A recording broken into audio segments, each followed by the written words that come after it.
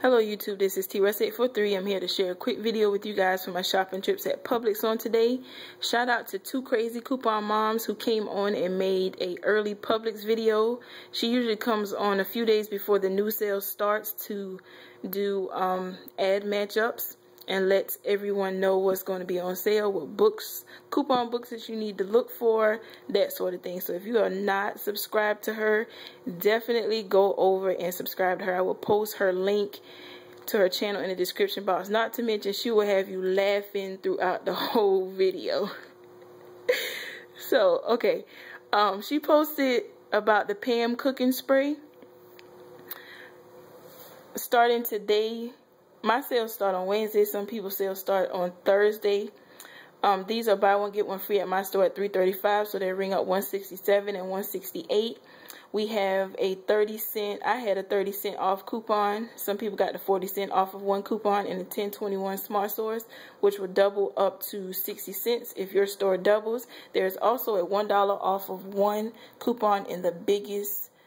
The best food for your biggest fans coupon booklet.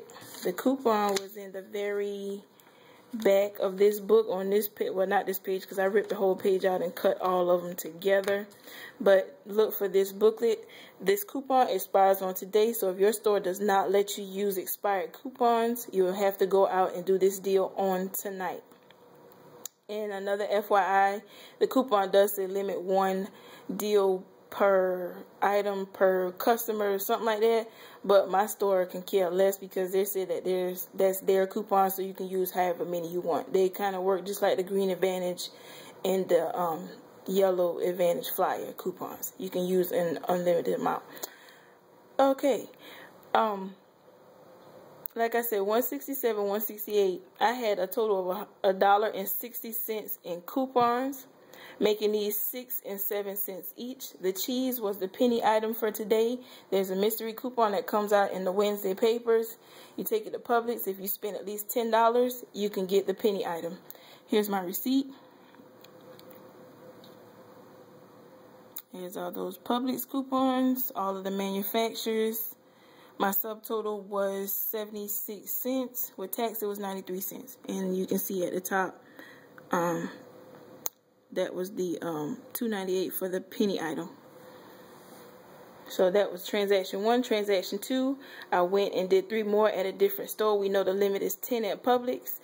And I also picked up the Breakstone's sour cream. I'll be making a few cheesecakes next week, so I definitely needed to get some of this. These are on sale. Buy one get one free at $2.15, so they ring up $107, $108. We have a 55-cent off of one coupon. I'll post that in the description box. I'm not sure what insert that came from, but it made each one of these 52 cents each. Here's my receipt.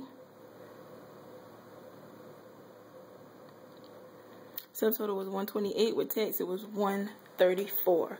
So definitely head out and get in on these deals. On this deal, I will be giving some of these away to my mom and my sister.